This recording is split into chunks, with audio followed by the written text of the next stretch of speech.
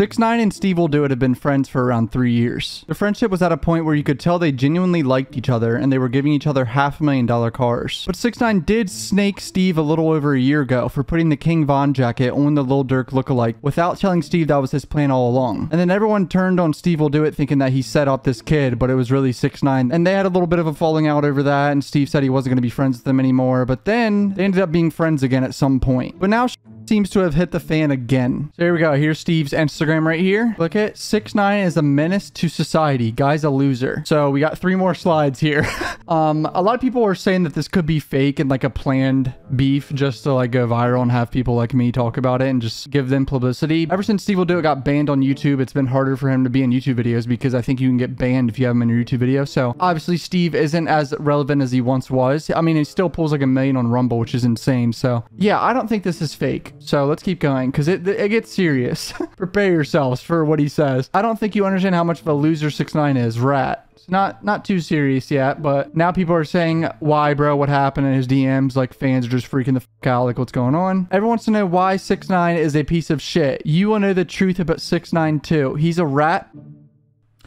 Now he's bringing up the whole shit that 6ix9ine got arrested for and took a plea deal back in, I believe, like 2014 or 2015 when he was 18 years old, where he, you know, was on video with a underage girl, like doing a stunt for Instagram or something. And apparently his friend did something with the girl and she turned out to be 14 and she was like ran away from home and shit. Some sort of underage charge with this girl back in 2014. He took a plea for it when he was 18 years old. Some serious shit obviously happened back then. And now the next slide that Steve put on his Instagram is the worst one because he doesn't hold back on this one, boys. I'm gonna try not to get demonetized for this one, but here we go. Did he just delete it?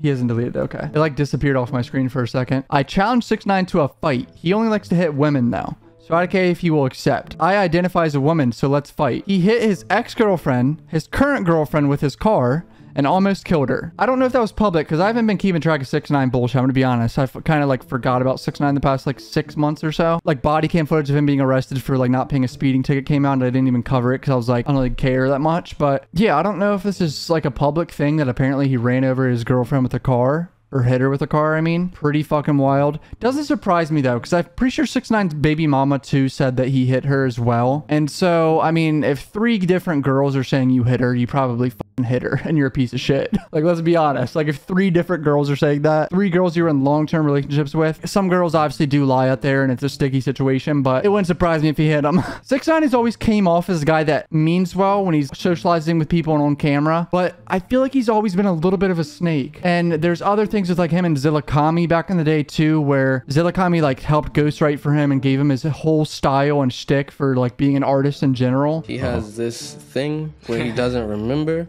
anything you did for him ever.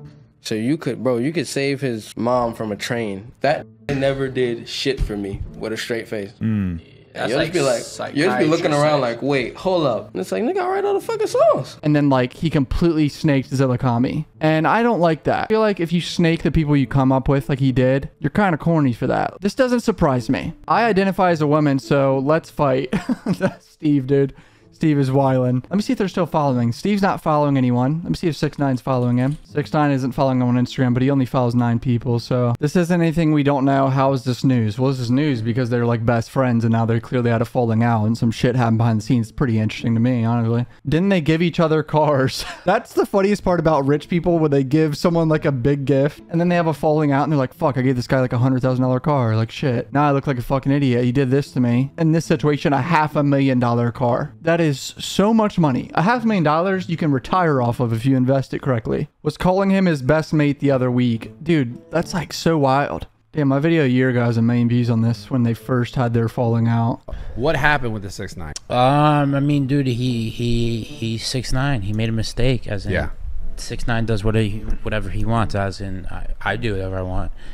He wanted something done, and he wanted with this guy that looked like Lil Durk. Cause no, but he doesn't. 6ix9ine, if he's in a room with Lil Durk, he'll be, "What's up? How you doing? How's your family?" That's who 6ix9ine is. But for views, for what his image, his internet, he wanted to make this video happen, and he used my name to do it. That is so fucked. So basically, 6ix9ine like straight up used his friend's name to get the connection to meet up with this kid. Think about how crazy that is, just for the Instagram video and to get the headlines for like a week or two. I don't know why Steve ever forgave him for that. I feel like that's kind of a thing where you just don't ever be friends with him ever again, because it shows their true colors. Like, especially if you're all like both successful and have money, and this guy's snaking you. It sucks because like 6ix9ine's got, even though he used my name for bad, like the guy has good intentions overall. Like, even when I say he was using this kid's Little Dirk's, whoever, he's dead, but his intentions are just for views, internet. It's not like talking about King Von. Yeah, King Von. But it's not. He doesn't have disrespectful intentions or ill intentions. Like 6ix9ine 100% has ill intention online. I mean, I'm pretty sure he said like fucked up shit about King Von dying, putting laughing emojis when like rappers die and shit. Like he like laughs at people dying. I think when Nipsey Hussle died, he like made fun of Nipsey Hussle too. Like 6ix9ine's kind of a scumbag. Let's be completely honest here. Even if you had like a beef with someone or they called you a rat, at a certain point you got to be like, oh shit, this guy just lost his life, and you're gonna troll him in his fucking Instagram comment section after he died. Like, you're like one of the lowest of the low. Like, that's showing his true colors no matter what. But, you know, 6ix9ine is 6ix9ine for views, for clout. That's just who he is. So it's like the whole situation's because like he actually had no ill intention, as in he just was doing his thing. Had no ill intention, but he wrapped a King Von jacket around a Lil Durk lookalike who was just with Lil Durk like a week before, clearly trying to troll Lil Durk for the death of his friend King Von. Like, I still don't know how 6ix9ine hasn't been touched, like actually shot. He must really stay in his house and have good security when he goes out and like picks and chooses where he goes. I mean, obviously he got caught in the gym like 6 months ago or whatever and got beat up in the gym, but there's people out there that are willing to kill 6ix9ine. It's just basically them throwing their life away, and they're going to get caught and arrested and go to jail for the rest of their life. But I'm sure there's someone out there that will crash out and fucking do it for O-Block. There's someone out there that's going to do it, dude. His views is for views and his image and shit. Do you think if Danny was here right now, he'd apologize? Danny, yeah, he has apologized. And you know, he's a good guy. Yeah. He's a good guy in real life. Just like, that's why it's like, I have no, you know, at first I had people wanting to kill me and shit, so it was like, isn't that crazy? You got snaked by your friend and it ended up getting death threats to you and like real gangsters mad at you. Like, that's literally what happened to Steve. Think about how fucking crazy that is. But what people were trying to kill you? some fucking, you know, a gang in Miami. Okay. Dude, that was a scary time. Like, I feel like I couldn't leave our apartment.